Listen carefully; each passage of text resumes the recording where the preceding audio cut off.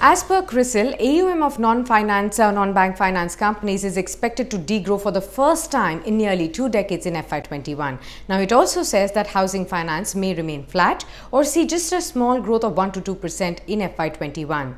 In our ideas for profit today, I'll discuss if it is worth considering HDFC, the largest housing finance company, at this juncture.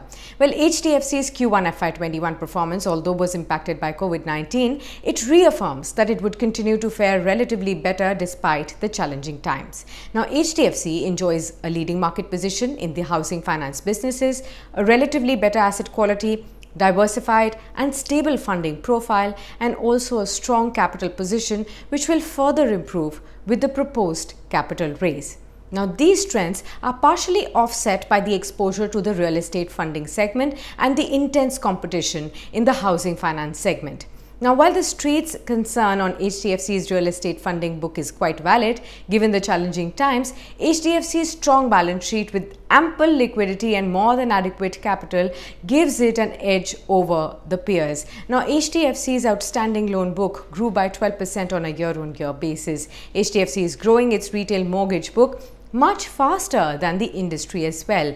Now, growth in the loan book was led by the non-individual loan book, which actually saw a growth of 15% year-on-year. Now, as per the management, during the quarter, HDFC extended short tenure loans to AAA companies or AAA companies.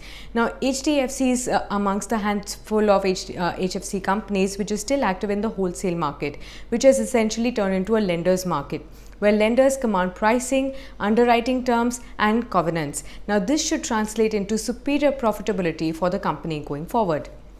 Now, it also reported a net profit of say about 3,000 crore rupees in Q1, which is a decline of 5% year-on-year. The net interest margins came in at 3.1% in Q1, which is a decline of 20 basis points year-on-year, and this was due to the excess liquidity on the books. Now, HDFC's deposit base increased by a strong 26% at 1.4 lakh crores. And definitely many more small and mid-sized private bank companies are behind it. This highlights the HDFC's funding strength as well.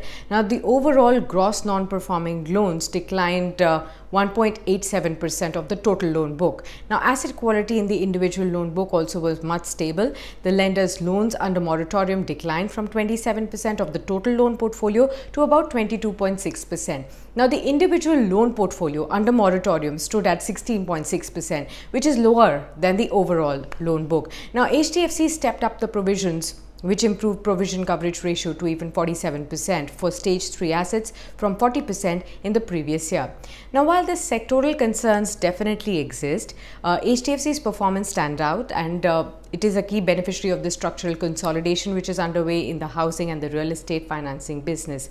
Now, with funding being a constraint, many NBFCs and HFCs are seeing slow growth, and some are even vacating the wholesale lending business. Now, this is helping HDFC accelerate the market share gain here. HDFC's core lending business is getting valued at 1.3 times FY22 estimated book value, which is a significant discount to its historical average. Now, though the pandemic will definitely add to volatility in the quarterly earnings throughout FY21, the core performance of HDFC is likely to remain strong.